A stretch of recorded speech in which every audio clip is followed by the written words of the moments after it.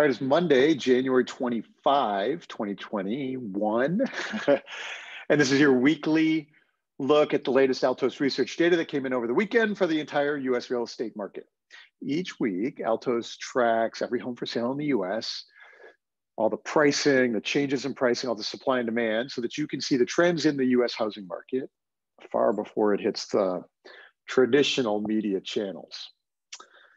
Let's start today with the chart that everyone is interested in: total active inventory of single family homes in the US is down to 380,000 this week. The official count of new listings added 48,000 in the week, which is lower than last year. But what's interesting here is that due to this intense demand, this actually understates the total transaction volume that's happening. So many properties are being sold so quickly that they bypass our new listings data. They go right into a contract pending stage. The other thing that you might observe, if you're a real estate data geek, is that this current market is distorting some of the traditional sources that estimate active listings. Those seem to be estimating too high. You might see numbers like 800,000 or a million homes in the market, which is actually not the case. They're based on historical assumptions about how the market behaves, and we're not behaving that way right now. So our number here is what you will actually find if you walk into the market today. Like all the indicators, this is crazy bullish for future reports of existing home sales and prices, etc. When we look at the price levels in the US, they're right where we've been forecasting. Median home price in the US right now is $339,900. This is up a tick from last week. It's about 9-ish% higher than last year at this time. The first quarter of last year actually started very strong before that March-April pandemic adjustment. All the leading indicators right now are home prices are going to march higher through the full second quarter of the year at the least. The price of the newly listed properties, that's the blue-green line on this chart, is spiking as expected this week to 319,000. This is the first of the quality new listings for the spring market that starts hitting in January. What's fascinating here is that normally homes, that good quality inventory hits the market in January, preparing for a March or April sale. And now that inventory, those are going in January. So that has implications for what we're going to see in the second quarter. One of the places, though, where you'll see the most bullish leading indicators, see it most profoundly in the percent of homes on the market that have increased their prices.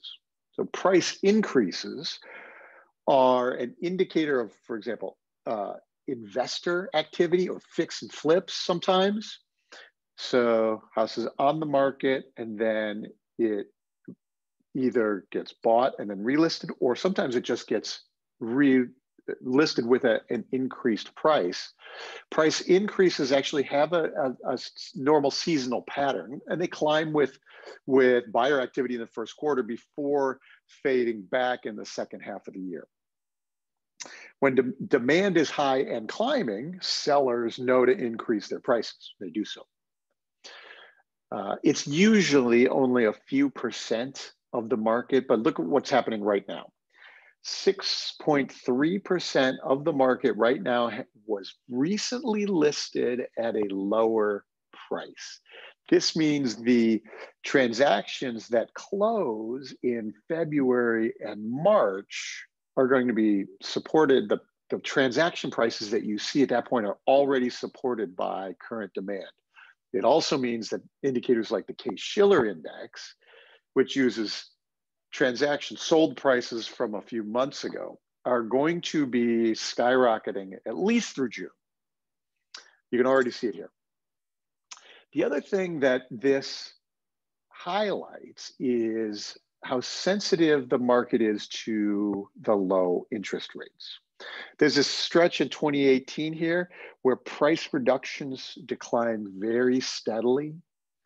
At that time, rates were spiking from 3 to 4.5%, and the buyer demand backed way off.